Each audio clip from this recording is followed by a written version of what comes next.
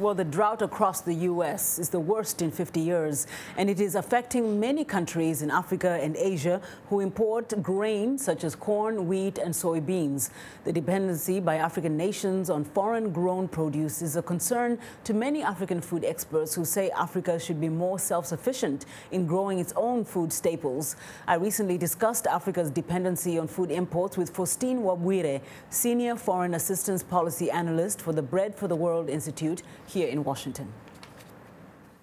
One thing is that the United States is the world's largest exporter of the main grains, including corn and soybeans. So a lot of countries that are heavily dependent on these imports are likely to experience the effects of the rising prices as a result of the drought in the United States, which has drastically reduced the corn yield.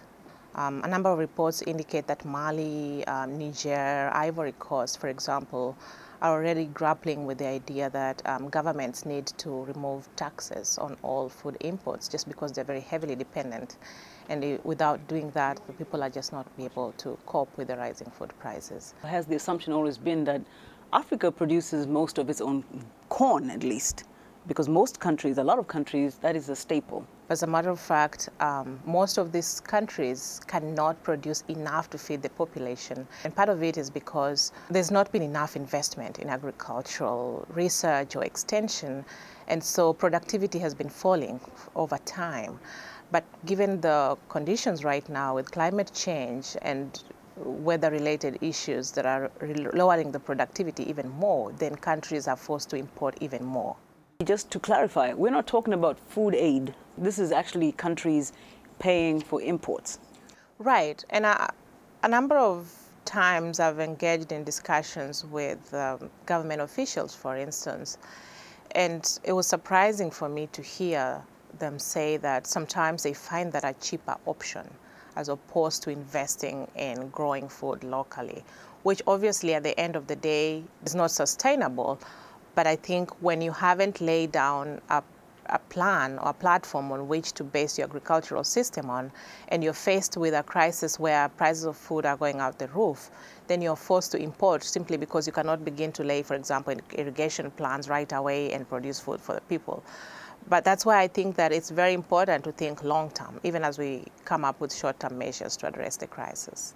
Now, is part of the problem to do more with the way food is distributed on the continent? Is there maybe productivity of corn or wheat, but it's a question of how do you get it to various markets? That's a big issue, and I think even without thinking of Africa particularly, when you think about the global food system, I think the issue of distribution has a lot to do with the current effects of the high food prices. But particularly in Africa, issues of distribution, infrastructure particularly, plays a very big role. When we're talking about the drought in Somalia last year, for instance, a number of countries had sufficient stock of food, but it could just not move from where it was grown to where it was needed because of poor infrastructure. The other issue is a number of reports now indicate that the amount of food that's wasted in the areas that it's grown amounts between 40 to 70% of the amount of food produced. So a lot of infrastructural issues are part of the story. When it comes down to the basics, what do you think is maybe a more sustainable and a better option for a lot of the communities on the continent? In the past, small-scale farming had always worked in terms of at least feeding the immediate family and the larger community. You know, actually, smallholder producers are the people that feed the continent, are people that feed the world, basically.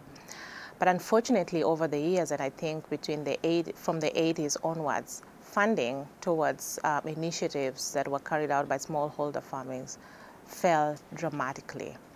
And this is no surprise, therefore, that today we are more dependent on food that's coming from faraway continents.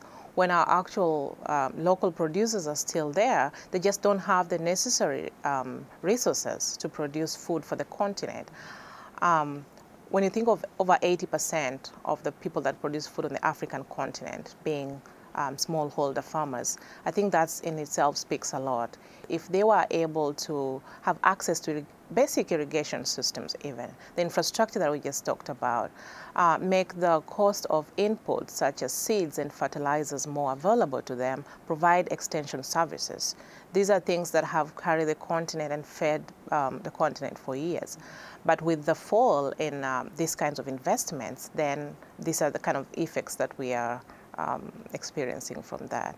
How do you see the continent navigating out of this current drought situation that the U.S. is undergoing? In 2008, when the same prices of food went up, a lot of countries experienced riots. And that's just how people respond, because most poor families do not have that discretionary spending in their budgets. So it's unfortunate that food prices, are directly linked to instability, not just within countries, but could be regional and even global. What I think that governments ought to do right now is try to find ways of removing barriers for trade, but also go into measures, for example, removing taxes on imports, especially on food, like countries like Mali and Nigeria have already done. Faustine Wabwire, the Senior Foreign Assistant Policy Analyst for Bread for the World Institute. She also added that the international community should keep its commitment to help African countries develop their agriculture.